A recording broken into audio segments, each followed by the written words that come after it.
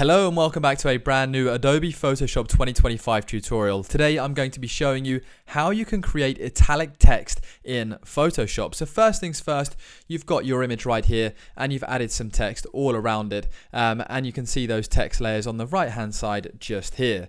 Now in essence, to basically make text change the color, change the font, underline it, you can tap on the text on the right hand side, it highlights, and then you'll see transform, character, and if you tap character you'll see the size, you'll see the spacing, you'll see the color, and so on. And then you can also change the font if you'd like to, but there's no real italic option right here on the tiny bar where you've got underline, line through, small, etc. So what you need to do is simply go to window and then go down at the top from window to character. So if you look at the very top of your screen, you'll see various different options and select character, and then on that character menu there is an option for italic. You can then select italic like this and it actually changes. Look at that, perfect. I hope this has helped you out, and then for any other pieces of text you'd like to change, you can simply do exactly the same process and that box stays up there right there. So you've added an extra view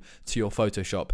Please do leave a like and subscribe down below if you'd like to see more no-nonsense tutorials. I've been Dylan. Any help, any consultancy, let me know, join my channel. Thank you very much.